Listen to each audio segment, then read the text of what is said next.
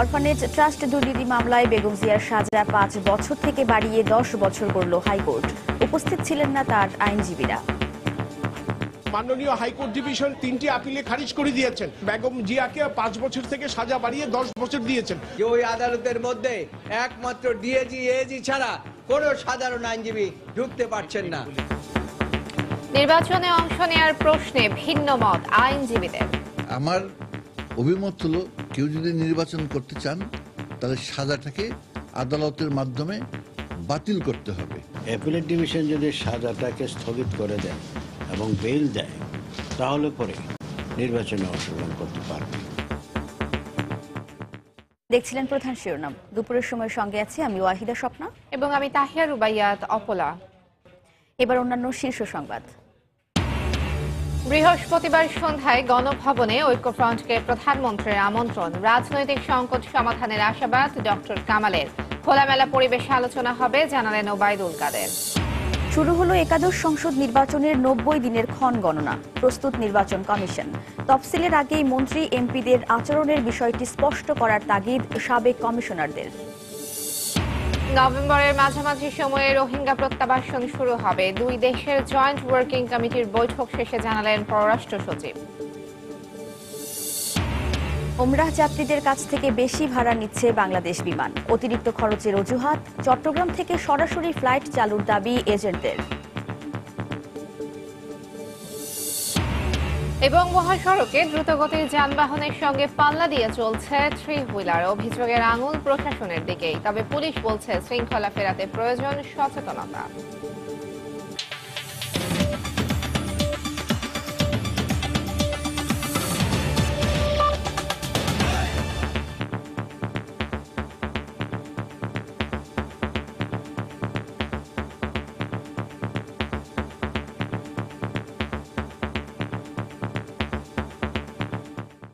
Zia orphanage trust দুর্নীতি মামলায় বেগম জিয়ার সাজা বাড়িয়ে ১০ বছরের কারাদণ্ড দিয়েছেন হাইকোর্ট। একই সঙ্গে তার জামিন বাতিল করা হয়েছে। খালাস চেয়ে বেগম জিয়ার আপিল খারিজ করে দিয়ে এ রায় দেন আদালত। এছাড়া এ মামলার অপর দুই আসামি কাজী সলিমুল হক ও শরফুদ্দিনের ১০ বছরের সাজা বহাল রয়েছে। এ রায়ে সন্তোষ প্রকাশ করেছেন দুদকের আইনজীবী। তবে ন্যায় বিচার হয়নি বলে মন্তব্য করেছেন বেগম জিয়ার আইনজীবীরা। সাজা বাড়ানোর প্রতিবাদে আগামীকাল আদালত বর্জনের ঘোষণা দিয়েছে সুপ্রিম কোর্ট আইনজীবী সমিতি। জিয়া অরফানেজ ট্রাস্ট দুর্নীতি মামলার প্রধান আসামি বেগম খালেদা জিয়া, কিন্তু বিচারিক আদালত বেগম জিয়াকে ৫ বছরের সাজা দিয়ে সহযোগী আসামি তারেক সহ ৫ জনকে দেন ১০ বছরের কারাদণ্ড। সহযোগী আসামির চেয়ে প্রধান আসামির সাজা কম হওয়া নিয়ে শুরু থেকেই ছিল আইনি বিতর্ক। মঙ্গলবার খালাস চেয়ে বেগম জিয়া এবং অপর দুই আসামির আপিল খারিজ করে দুদকের সাজা বাড়ানোর আবেদন মঞ্জুর করেছেন উচ্চ আদালত। রায়ে বেগম জিয়ার সাজা বাড়িয়ে ১০ বছর করা হয়েছে। অপর দুই আসামি সালেমুল হক ও শরফুদ্দিন আহমেদের ১০ বছরের সাজা বহাল রাখা হয়েছে। এ রায়ে সন্তোষ প্রকাশ করেছেন দুদকের আইনজীবী। আমাদের যুক্তি ছিল উনি এই মামলার মুখ্য আসামি, ওনার নামে ব্যাংক অ্যাকাউন্টটা খোলা হয়েছে। কাজেই আমরা যেহেতু 409-এ ওনাকে সাজা দিয়েছে মাননীয় বিচারিক আদালত, ওনাকে আমাদের আবেদন ছিল যাবজ্জীবন, কিন্তু যাবজ্জীবন না দিয়ে 5 বছর দেওয়া হয়েছে। সেই কারণে আমরা অ্যাগ্রিভড হয়েছে। যারা অ্যাভেটার ওনাদেরকে 10 বছর আর মুখ্য আসামিকে দিয়েছে 5 বছর। সেই কারণে আমরা রিভিশন করেছি এবং ইনশাল্লাহ আমরা রিভিশন সাকসেস হয়েছে, সাজা বেরিয়ে গেল, সবার একই সময় সাজা হয়ে গেল। এ মামলার 28 কার্যদিবস শুনানি করেছেন বেগম জিয়ার আইনজীবীরা। তবে শেষ পর্যায়ে এসে শুনানি না করে আদালতের প্রতি অনাস্থার আবেদন করলেও আপিল বিভাগ সে আবেদন গ্রহণ করেননি। রায়ের সময়ও আদালতে বেগম জিয়ার কোনো আইনজীবী উপস্থিত ছিলেন না। বেআইনিভাবে যে রায়টি দেওয়া হলো তার বিরুদ্ধে প্রতিবাদের জন্য আগামীকাল উভয় বিভাগের আপিল বিভাগ সহ সকাল ৯টা থেকে 1টা পর্যন্ত আদালতের বর্জনের কর্মসূচি আমরা ঘোষণা দিচ্ছি। 2 কোটি 10 লাখ টাকা অনিয়মের দায়ে গত 8 ফেব্রুয়ারি জিয়া অরফানেজ ট্রাস্ট দুর্নীতি মামলায় বেগম জিয়ার 5 বছরের কারাদণ্ড দেন বিচারিক আদালত। এ রায়ের বিরুদ্ধে 20 ফেব্রুয়ারি খালাস চেয়ে হাইকোর্টে আপিল করেন বেগম জিয়া। অন্যদিকে বেগম জিয়ার সাজা বাড়ানোর আবেদন করেছিল দুদক। সালাউদ্দিন সুমন, সময় সংবাদ, ঢাকা। উচ্চ আদালতেও বেগম জিয়া দোষী সাব্যস্ত হওয়ায় আগামী নির্বাচনে তার অংশগ্রহণ নিয়ে ভিন্ন ভিন্ন মত দিয়েছেন আইনজীবীরা। কোন কোন আইনজীবী বলছেন আপিল বিভাগে সাজা বাতিল না হলে নির্বাচনে অংশ নিতে পারবেন না বিএনপি চেয়ারপারসন। আবার কেউ বলছেন সাজা বাতিল নয়, স্থগিত এবং জামিন হলেই নির্বাচনে অংশ নিতে পারবেন বেগম জিয়া। জিয়া অরফানেজ ট্রাস্ট দুর্নীতি মামলায় বেগম জিয়ার সাজা বেড়ে দাঁড়িয়েছে 10 বছর। এই সাজার ফলে বেগম জিয়া আগামী নির্বাচনে অংশ নিতে পারবেন কিনা এই নিয়ে দেখা দিয়েছে আইনি বিতর্ক। কোনো আইন বিশেষজ্ঞরা বলছেন বেগম জিয়ার এই সাজা আপিল বিভাগে স্থগিত হলেই তিনি আগামী নির্বাচনে অংশ নিতে পারবেন। আবার কেউ বলছেন বেগম জিয়াকে আগামী নির্বাচনে অংশ নিতে হলে তার এই দণ্ড বাতিল হতে হবে। সংবিধানের ৬৬ অনুচ্ছেদের ২-এর ঘ মতে ফৌজদারি অপরাধে ন্যূনতম ২ বছরের কারাদণ্ড হলে পরবর্তী ৫ বছর অতিক্রান্ত না হওয়া পর্যন্ত তিনি নির্বাচনে অংশ নিতে পারবেন না। সংবিধানের এই অনুচ্ছেদের ব্যাখ্যায় দুদকের আইনজীবী বলছেন, উচ্চ আদালতে বেগম জিয়ার ১০ বছরের কারাদণ্ড হওয়ায় তিনি আগামী নির্বাচনে অংশ নেওয়ার অযোগ্য হয়ে গেলেন। সংবিধান বলে যে নৈতিকতার খলনের দায়ে কেউ যদি ২ বছর পর্যন্ত সাজাপ্রাপ্ত হয়, পরবর্তী ৫ বছর না যাওয়া পর্যন্ত উনি ইলেকশন করতে পারবেন না। আপনারা জানেন এখানে আজকে বেগম খালেদা জিয়ার ১০ বছর সাজা হাইকোর্ট ডিভিশন দিল, কাজেই 66(2)D অনুযায়ী ইলেকশন করার প্রশ্নই আসে না। অ্যাটর্নি জেনারেল বলছেন, বেগম জিয়ার দণ্ড আপিল বিভাগে বাতিল হলেই তিনি নির্বাচনে অংশ নিতে পারবেন, যদিও এটি সময় সাপেক্ষ ব্যাপার। ২ রকম ব্যাখ্যা আছে, সাজার কার্যকারিতা স্থগিত করা আর সাজা বাতিল করা। এই ক্ষেত্রে আমার অভিমত হলো, কেউ যদি নির্বাচন করতে চান তাহলে সাজাটাকে আদালতের মাধ্যমে বাতিল করতে হবে। সেটা সাময়িক স্থগিত করে নির্বাচন করা যাবে না বলে আমি মনে করি। তবে এর সাথে ভিন্ন মত পোষণ করেছেন সুপ্রিম কোর্টের সিনিয়র আইনজীবী ব্যারিস্টার শফিক আহমেদ। তার মতে আপিল বিভাগে সাজা স্থগিত এবং জামিন হলেই বেগম জিয়া আগামী নির্বাচনে অংশ নিতে পারবেন। অ্যাপিলেট ডিভিশন যদি সাজাটাকে স্থগিত করে দেয় এবং বেইল দেয় তাহলে পরে নির্বাচনে অংশগ্রহণ করতে পারবে। কিন্তু তবু একটা রিস্ক থেকে যায় যে যখন আপিল শুনানি শেষ হবে সাজাটা বহাল থাকে, তাহলে কিন্তু তার এই যে সদস্যপদ বাতিল হয়ে যাবে। শফিক আহমেদের মতে আপিল বিভাগ এবং হাইকোর্ট বিভাগে সাজা স্থগিত হওয়ায় নির্বাচনে অংশ নিয়েছেন এমন নজির রয়েছে দেশের ইতিহাসে। আফজাল হোসেন, সময় সংবাদ, ঢাকা। এদিকে বিএনপিকে নির্বাচনের বাইরে রাখতেই বেগম জিয়ার সাজা বাড়ানোর রায় দেওয়া হয়েছে বলে মন্তব্য করেছেন দলের মহাসচিব মির্জা ফখরুল ইসলাম আলমগীর। হাইকোর্টের রায়ের পর নয়াপল্টনে দলের কেন্দ্রীয় কার্যালয়ে প্রতিক্রিয়া জানায় বিএনপি। এ সময় মির্জা ফখরুল বলেন, বেগম জিয়ার কারণে সংলাপ ফলপ্রসূ হবে কিনা তা নিয়ে সংশয় রয়েছে। আমাদেরকে পুরোপুরিভাবে স্তম্ভিত করেছে, বিস্মিত করেছে। এই জন্যই যে আপনারা জানেন যে তার নিম্ন আদালতে যে রায়টি হয়েছিল সেটা ছিল ৫ বছরের সাজা ছিল। আমরা আপিল করেছিলাম, সেই আপিলের রায়ে তিনি এটাকে ১০ বছর করেছেন, যেটা প্রায় নজিরবিহীন। এতে করে একটা জিনিস খুব পরিষ্কার হয়ে যায়, তারা বিএনপিকে নির্বাচনের বাইরে রাখতে চায়, দেশনেত্রীকে নির্বাচনের বাইরে রাখতে চায়। এর থেকেই আপনার বোঝা যাবে এই সংলাপ কতটুকু ফলপ্রসূ হবে এই সম্পর্কে জনমনে যে জিজ্ঞাসা, প্রশ্ন, সেটা অবশ্যই এটা আসবে। আগামী সংসদ নির্বাচন সামনে রেখে বৃহস্পতিবার সন্ধ্যা ৭টায় প্রধানমন্ত্রীর বাসভবন গণভবনে সংলাপের জন্য জাতীয় ঐক্যফ্রন্টকে আমন্ত্রণ জানিয়েছেন প্রধানমন্ত্রী শেখ হাসিনা। সকালে জাতীয় ঐক্যফ্রন্টের শীর্ষ নেতা ও গণফোরাম সভাপতি ডক্টর কামাল হোসেনের বেইলি রোডের বাসায় প্রধানমন্ত্রীর পক্ষ থেকে সংলাপের আমন্ত্রণ জানিয়ে পাঠানো চিঠি পৌঁছে দেন আওয়ামী লীগের প্রতিনিধি দল। এই সংলাপের মাধ্যমে দেশের রাজনৈতিক সংকটের উত্তরণ ঘটবে বলে আশা প্রকাশ করেছেন ডক্টর কামাল। এদিকে সচিবালয়ে আওয়ামী লীগের সাধারণ সম্পাদক ওবায়দুল কাদের বলেন, খোলামেলা পরিবেশেই সংলাপ হবে। মঙ্গলবার সকাল ৮:৩০টার দিকে আওয়ামী লীগ সভাপতি ও প্রধানমন্ত্রী শেখ হাসিনার সংলাপের আমন্ত্রণ নিয়ে জাতীয় ঐক্যফ্রন্টের শীর্ষ নেতা ডক্টর কামাল হোসেনের বেলি রোডের বাসায় আসেন আওয়ামী লীগের প্রতিনিধি দল। এতে নেতৃত্ব দেন দলের দপ্তর সম্পাদক আব্দুস সুবহান গোলাপ।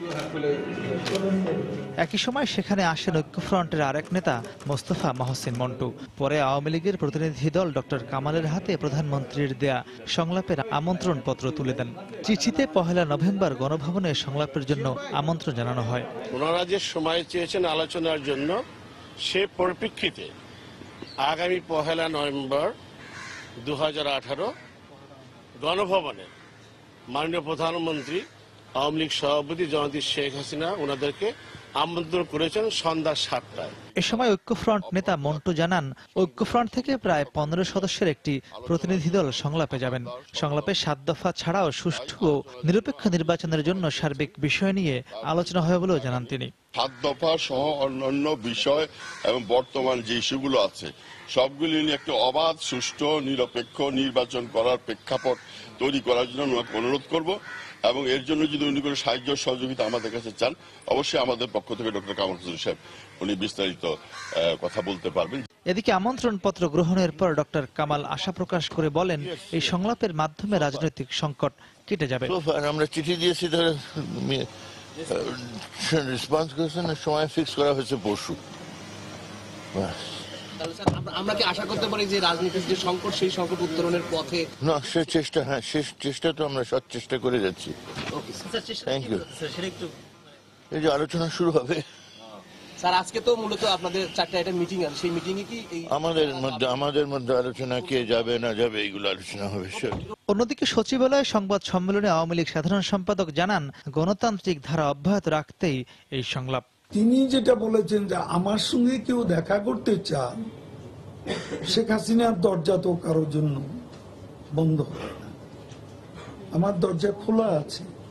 দেখা করতে চান, চিঠি দিয়েছে, আমি দেখা করব। বিষয়টা এমন, বিষয়টা কারো চাপের কাছেও না। কাজের সংলাপ নিয়ে আমাদের এখানে অনেক বিষয়ই আছে। গত 28 অক্টোবর সংলাপে বসার আহ্বান জানিয়ে আওয়ামী লীগ সভাপতি ও সাধারণ সম্পাদককে চিঠি পাঠান জাতীয় ঐক্যফ্রন্টের শীর্ষ নেতা ডক্টর কামাল হোসেন। মাহমুদ রাকিব, সময় সংবাদ, ঢাকা। এদিকে বিশ্লেষকরা বলছেন, দুই পক্ষের শীর্ষ নেতা প্রধানমন্ত্রী শেখ হাসিনা ও ডক্টর কামাল হোসেন সংলাপে নেতৃত্ব দেওয়ায় কার্যকর সিদ্ধান্ত নেওয়ার ক্ষেত্রে ইতিবাচক ও গতিশীল ভূমিকা রাখবে। তবে ফলপ্রসূ সংলাপের জন্য উভয় পক্ষকেই ছাড় দেওয়ার মানসিকতা রাখতে হবে বলেও মনে করেন বিশ্লেষকরা। ফারুক ভুইয়া, রবিনের রিপোর্ট। সব মহলকে অনেকটা চমকে দিয়ে সোমবার বিকেলে এক সংবাদ সম্মেলনে আওয়ামী লীগের সাধারণ সম্পাদক জানান, জাতীয় ঐক্যফ্রন্টের সঙ্গে সংলাপে বসতে যাচ্ছে ক্ষমতাসীন দল, যেখানে নেতৃত্ব দেবেন আওয়ামী লীগ সভানেত্রী ও প্রধানমন্ত্রী শেখ হাসিনা। দেশরত্ন শেখ হাসিনার পক্ষ থেকে বলতে চাই, জাতীয় ঐক্যফ্রন্টের প্রস্তাবে সম্মত। আমরা ঐক্যফ্রন্ট নেতাদের সাথে সংলাপে বসবো। সংলাপের সিদ্ধান্তকে রাজনৈতিক অঙ্গনে সুবাতাস হিসেবে দেখছেন বিশ্লেষকরা। তারা মনে করেন, দুই পক্ষকে এক টেবিলে আনার ক্ষেত্রে আওয়ামী লীগের কাছে ডক্টর কামাল হোসেনের পাঠানো চিঠির ভাষাও ইতিবাচক প্রভাব রেখেছিল। চিঠিটা বিএনপির কাছ থেকে গেলে একরকম হতো, জাতীয় ঐক্যফ্রন্টের কাছ থেকে যাওয়াতে এটা অন্যরকম হয়েছে, এবং চিঠির ভাষাটি এমন যে এটাকে উপেক্ষা করাটা খুবই ডিফিকাল্ট। এইটুকু আমার মনে হয় যে দেশের সার্বিক পরিস্থিতি, জনগণের স্বার্থকে বিবেচনায় রেখে আওয়ামী লীগ এই সিদ্ধান্ত নিয়েছে। দুই পক্ষেরই শীর্ষ নেতার অংশগ্রহণের সিদ্ধান্ত সংলাপ অধিক কার্যকর হওয়ার ক্ষেত্রে ভূমিকা রাখতে পারে বলে মনে করেন বিশ্লেষকরা। তবে উভয় পক্ষের ছাড় দেওয়ার মনোভাবের ওপরেই সংলাপের সফলতা নির্ভর করছে বলেও মত তাদের। সিদ্ধান্ত আসে শীর্ষ পর্যায় থেকে। যদি শেখ হাসিনা নিজে সংলাপে নেতৃত্ব দেন তার দলের পক্ষ থেকে, তাহলে তো এই সংলাপের একটি সিদ্ধান্ত বেরিয়ে আসবে, সেটা যেটাই হোক না কেন। যখন সংলাপ হয়, সমাধান হতে গেলে দুই পক্ষকে কিছু ছাড় দিয়ে উভয় পক্ষের গ্রহণযোগ্য একটা আপোষ ফর্মুলায় একমত হতে হয়। সংলাপে সফলতার উপর ভবিষ্যৎ রাজনীতির গতিপথ নির্ভর করছে বলেও মনে করেন বিশ্লেষকরা। ফারুক ভুঁইয়া, রবিন, সময় সংবাদ, ঢাকা।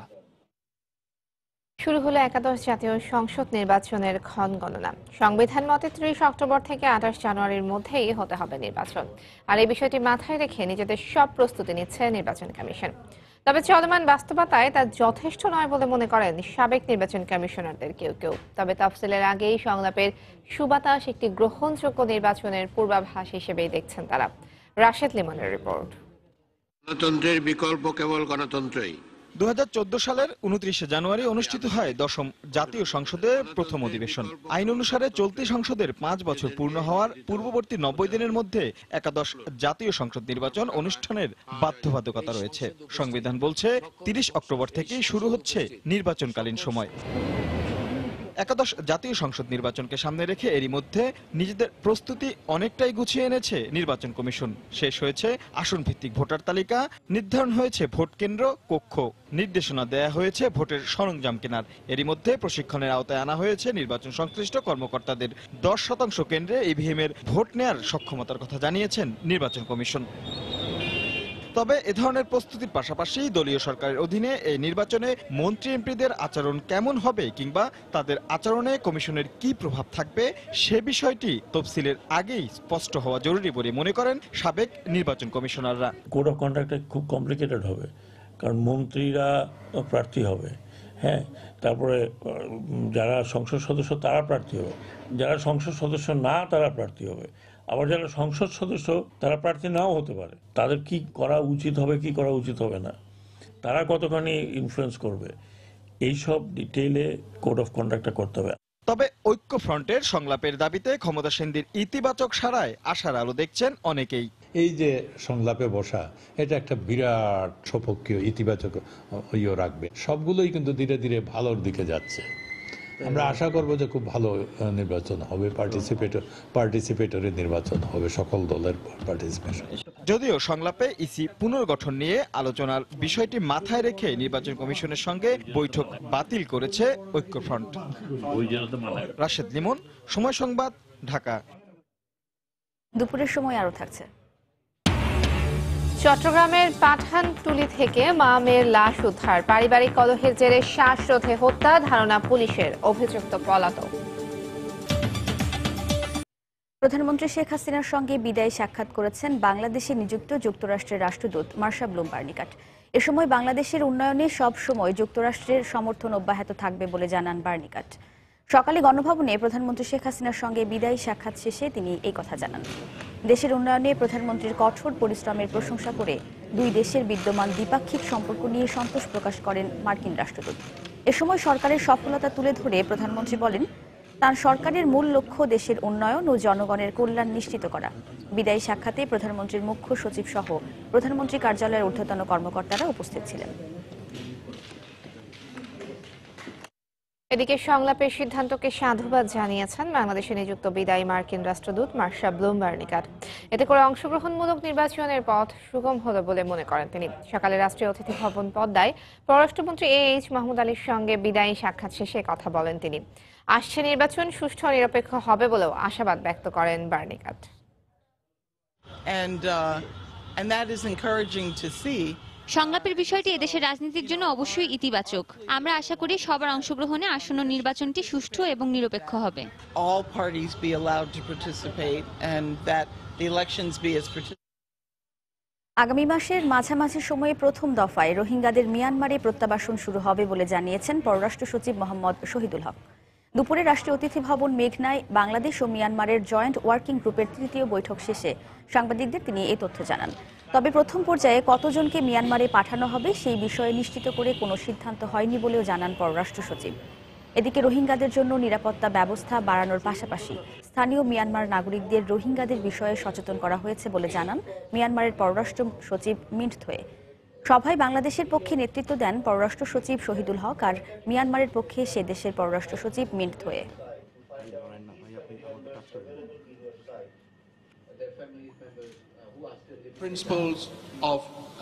রোহিঙ্গারা ফিরে গেলে তাদের নিরাপত্তার ব্যবস্থা করা হয়েছে। জনসাধারণের মধ্যে সচেতনতার পাশাপাশি ন্যায় বিচার পাওয়ার সুযোগ তৈরি হয়েছে। আমরা আশা করছি এর একটা শান্তিপূর্ণ সমাধান হবে।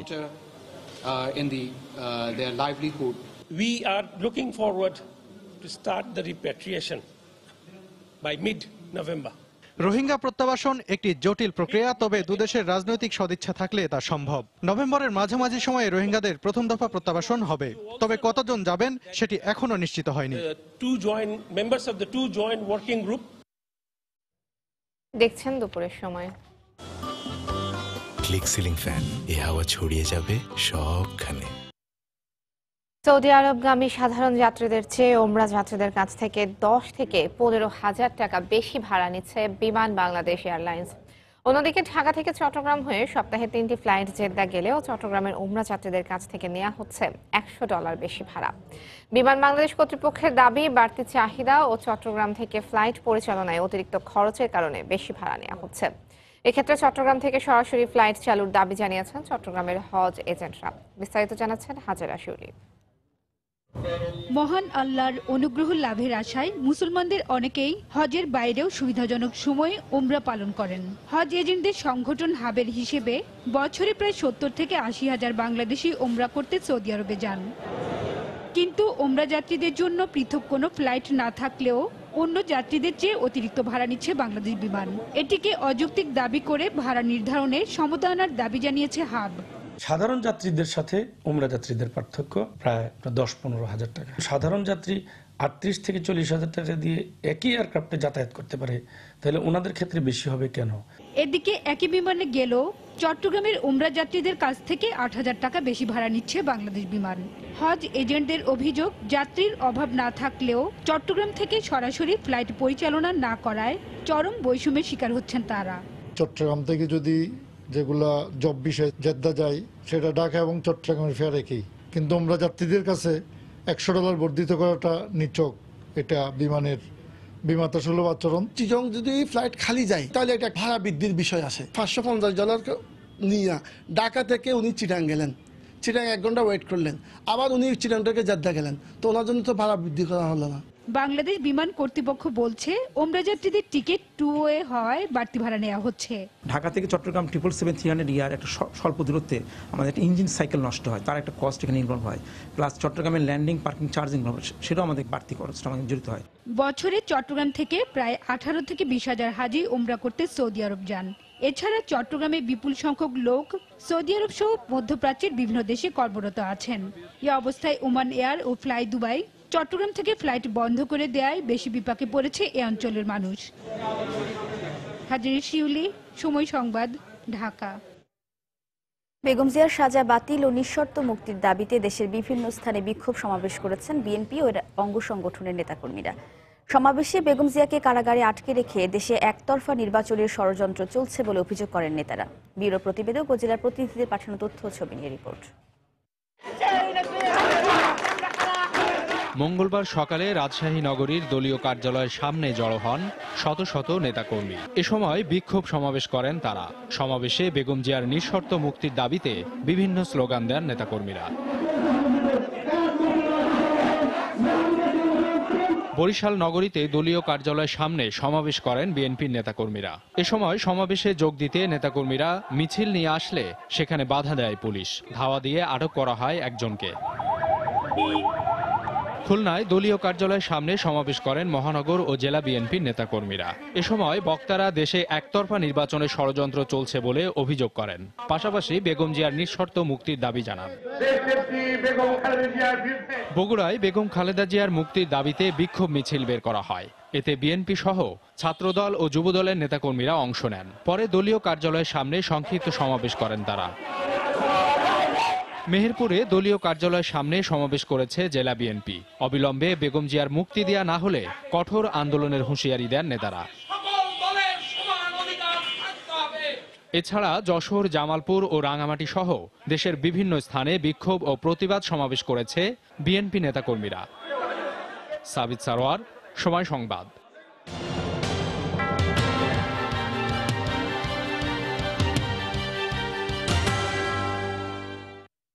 চট্টগ্রাম সংসদীয় 8 আসনে নবম ও দশম জাতীয় সংসদ নির্বাচনে মহাজোটের প্রার্থী হয়ে সংসদ সদস্য নির্বাচিত হন জাসদের মঈনুদ্দিন খান বাদল। তবে এবার মহাজোট নয়, নিজ দলের প্রার্থী চায় আওয়ামী লীগ। আর ঘাঁটি হিসেবে পরিচিত এই আসন পুনরুদ্ধারে মরিয়া বিএনপি। দুই দলেই আছে একাধিক প্রার্থী। আর এলাকাবাসীর একমাত্র দাবি নতুন কালুরঘাট সেতু। ক্ষমতায় গেলে সেই আশ্বাস পূরণের দাবি দুই দলেরই। আশরাফুল আলম মামুনের ক্যামেরায় শফিকুল আলমের প্রতিবেদন। কর্ণফুলী নদীর কালুরঘাট সেতুর পশ্চিমে চাঁদগাঁও ও পাঁচলাশ আর পূর্বে বোয়ালখালী 7টি ইউনিয়ন ও একটি পৌরসভা নিয়ে চট্টগ্রাম সংসদীয় আসন 8। 10টি সংসদ নির্বাচনে 5 বার বিএনপি, আওয়ামী লীগ 3 ও 2 বার জাতীয় পার্টির প্রার্থী নির্বাচিত হন। গেল নবম ও দশম জাতীয় সংসদ নির্বাচনে মহাজোট থেকে মঈনুদ্দিন খান বাদল নির্বাচিত হলেও এবার আওয়ামী লীগের হয়ে নির্বাচন করতে চান সিডিএ চেয়ারম্যান আব্দুস সালাম ও দক্ষিণ জেলা আওয়ামী লীগের সভাপতি মুসলিম উদ্দিন। উন্নয়নের ধারাবাহিকতা অব্যাহত থাকবে জানিয়ে আবার ক্ষমতায় গেলে পাবলিক ও মেডিকেল বিশ্ববিদ্যালয় সহ নতুন কালুরঘাট সেতু নির্মাণের প্রতিশ্রুতি দিচ্ছেন তারা। যেখানে কক্সবাজার পর্যন্ত রেল লাইনের কাজ শুরু করে দিয়েছে সেখানে তো আর ফানের মধ্যে রেল লাইন যাবে না, তাহলে রেল লাইন অলরেডি হবে, রেল কালুরঘাট ব্রিজ হবে, আপনার সড়ক সেতু হবে। আর ভোটের পরিবেশ ঠিক থাকলে হারানো আসন পুনরায় হাতে নিতে চায় বিএনপি। তবে ভোটের মাঠে সাবেক পররাষ্ট্রমন্ত্রী এম মোর্শেদ খান, নগর বিএনপি সিনিয়র সহসভাপতি আবু সুফিয়ান সহ একাধিক প্রার্থী এই আসনে লড়তে চান। যদি নির্বাচনী পরিবেশ পাই তাহলে আমাদের সাথে আওয়ামী লীগের কোনো প্রার্থী ওইখানে নির্বাচন করার কোনো ক্ষমতা নেই। এদিকে শহর থেকে বিচ্ছিন্ন বোয়ালখালীবাসীর দীর্ঘদিনের দাবি নতুন কালুরঘাট সেতু সহ যোগাযোগ ব্যবস্থার উন্নয়ন। যিনি আমাদের মাটিও মানুষ কাজ করবে এই ধরনের একজন লোক, আমি স্বচ্ছ লোক চাই। অন্ধের দুটা চোখের প্রয়োজন, আমাদের প্রয়োজন হচ্ছে বোয়ালখালী বা দক্ষিণ চট্টগ্রামে জাতীয় জন্য কালুরঘাট ব্রিজের কোনো কাজ হয় না, সবাই প্রতিশ্রুতির বাণী শোনায়, নির্বাচনের পদে তাদেরকে দেখা মিলে না। এই আসনে ভোটার 4,70,072 জন, এর মধ্যে নারী 2,30,000। শফিকুল আলম, সময় সংবাদ, চট্টগ্রাম। চট্টগ্রাম 8 আসন নিয়ে বিস্তারিত থাকছে রাত 8টার নির্বাচন সংবাদে। দুপুরের সময় আরো থাকছে। ইনজুরি থেকে অনেকটাই সেরে উঠেছেন সাকিব আল হাসান। সময় সংবাদকে জানালেন সবকিছু ঠিক থাকলে খেলবেন ওয়েস্ট ইন্ডিজের বিপক্ষে হোম সিরিজ।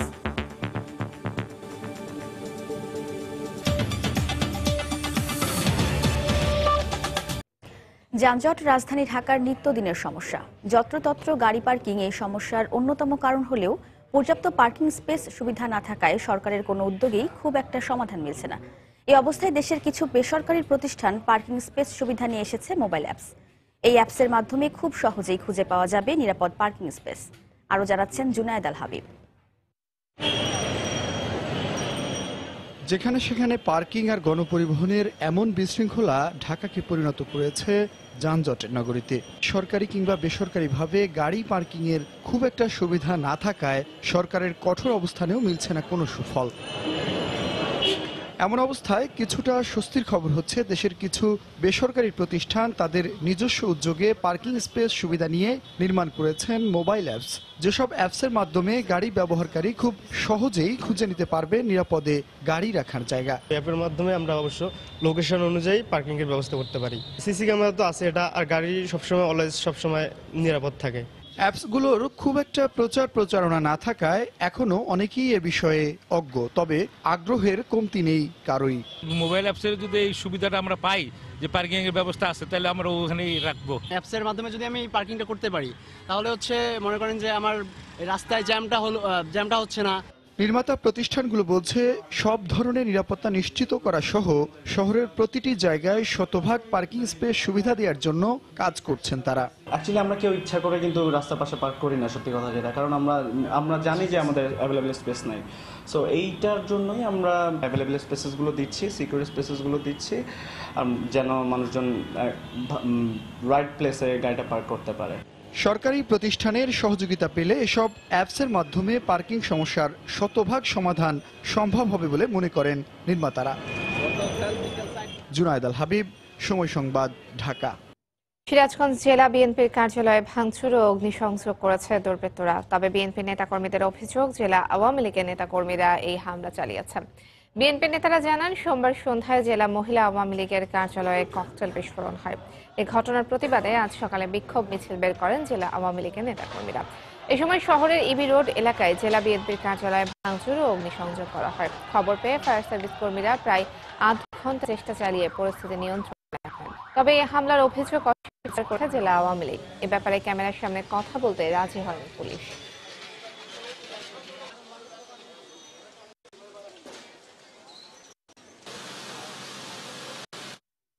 চট্টগ্রামে পারিবারিক কলহের জেরে মা মেয়েকে শ্বাসরোধ করে হত্যা করা হয়েছে বলে অভিযোগ উঠেছে। এ ঘটনায় অভিযুক্ত মেয়ের জামাই পলাতক রয়েছেন। পুলিশ জানায়, নগরের পাঠানটুলির মগপুকুরপাড় এলাকায় মেয়ে পারভিন আক্তার ও মেয়ের জামাই রিকশা চালক মতিনের বাসায় থাকতেন মা হোসনে আরা বেগম। সকালে বোনের বাসায় এসে মা হোসনে আরা বেগম ও বোন পারভিন আক্তারের লাশ দেখতে পান রেশমিয়া। পেয়ে ঘটনাস্থলে গিয়ে নিহতদের সুরতহাল রিপোর্ট তৈরি করে পুলিশ। স্বজনদের অভিযোগ, পারিবারিক কলহের জেরে শাশুড়ি হোসনে আরা বেগম ও স্ত্রী পারভিন আক্তারকে শ্বাসরোধ করে হত্যা করেছে স্বামী মতিন। ঘটনার পর থেকে অভিযুক্ত মতিন পলাতক রয়েছে। বিষয়টি তদন্ত করে ব্যবস্থা নেওয়া হবে বলে জানিয়েছে পুলিশ।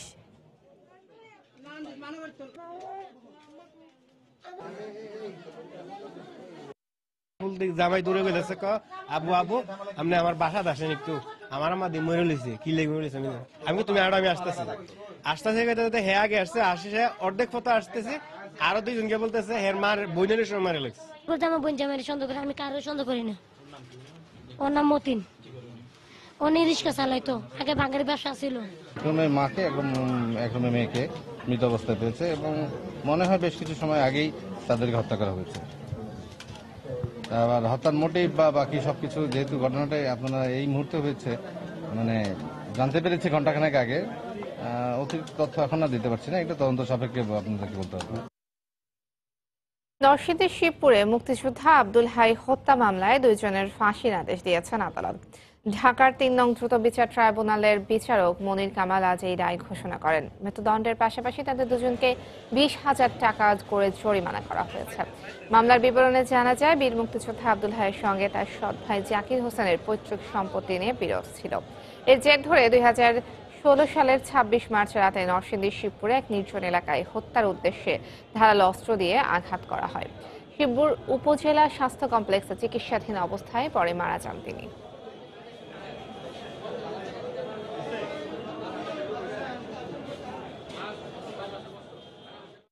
মহাসড়কে দ্রুতগতির যানবাহনের সঙ্গে পাল্লা দিয়ে চলাচল করছে ভটভটি, ট্রাক্টরের মতো ছোট বড় বিভিন্ন অবৈধ যানবাহন।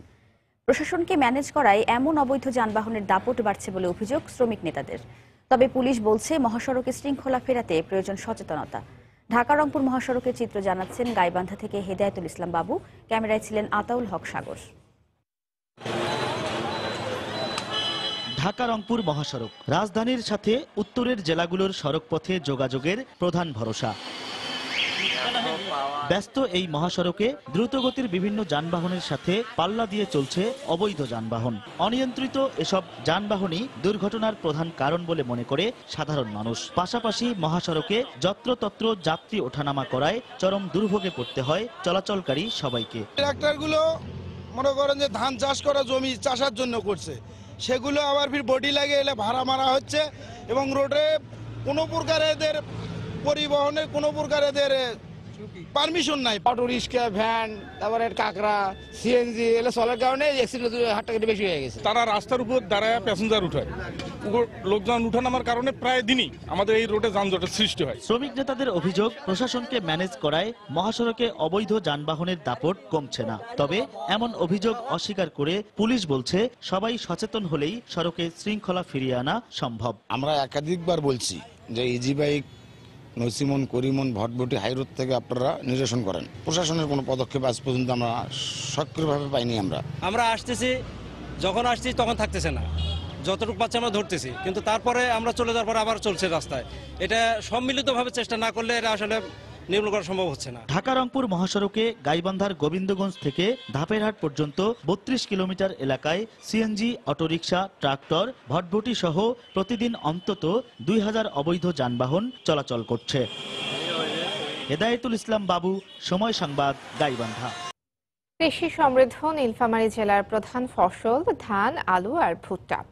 আগাম জাতের ধান ঘরে তুলে এখন আলু চাষে ব্যস্ত কৃষকরা। কৃষি বিভাগ বলছে, আগাম আলু চাষ লাভজনক হওয়ায় এই ফসলে আগ্রহ বাড়ছে চাষিদের।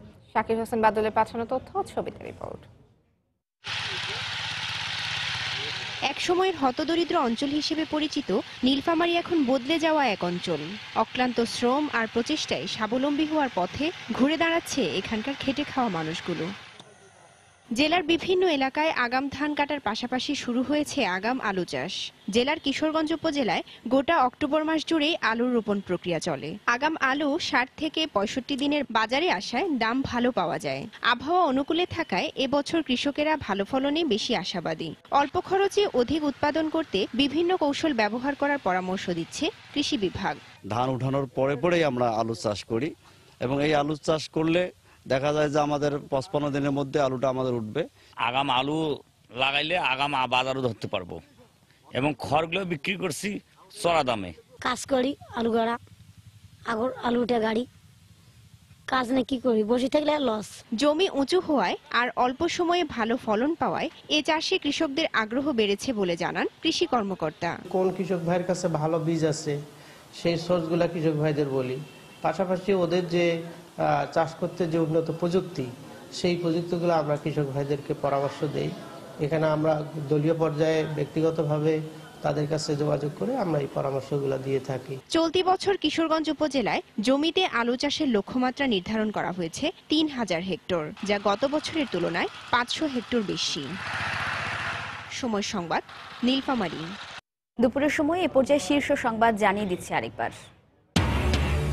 অরফানেজ ট্রাস্ট দুর্নীতি মামলায় বেগম জিয়ার সাজা 5 বছর থেকে বাড়িয়ে 10 বছর করল হাইকোর্ট। উপস্থিত ছিলেন না তার আইনজীবীরা। নির্বাচনে অংশ নেওয়ার প্রশ্নে ভিন্ন মত আইনজীবীদের। বৃহস্পতিবার সন্ধ্যায় গণভবনে ঐক্যফ্রন্টকে প্রধানমন্ত্রীর আমন্ত্রণ। রাজনৈতিক সংকট সমাধানের আশাবাদ ডক্টর কামালের। খোলামেলা পরিবেশে আলোচনা হবে জানালেন ওবায়দুল কাদের। শুরু হলো একাদশ সংসদ নির্বাচনের 90 দিনের ক্ষণগণনা। প্রস্তুত নির্বাচন কমিশন। তাফসিলের আগেই মন্ত্রী এমপিদের আচরণের বিষয়টি স্পষ্ট করার তাগিদ সাবেক কমিশনারদের। নভেম্বরের মাঝামাঝি সময়ে রোহিঙ্গা প্রত্যাবাসন শুরু হবে। দুই দেশের জয়েন্ট ওয়ার্কিং কমিটির বৈঠক শেষে জানালেন পররাষ্ট্র সচিব। এবং ওমরা যাত্রীদের কাছ থেকে বেশি ভাড়া নিচ্ছে বাংলাদেশ বিমান। অতিরিক্ত খরচের অজুহাত। চট্টগ্রাম থেকে সরাসরি ফ্লাইট চালুর দাবি এজেন্টদের।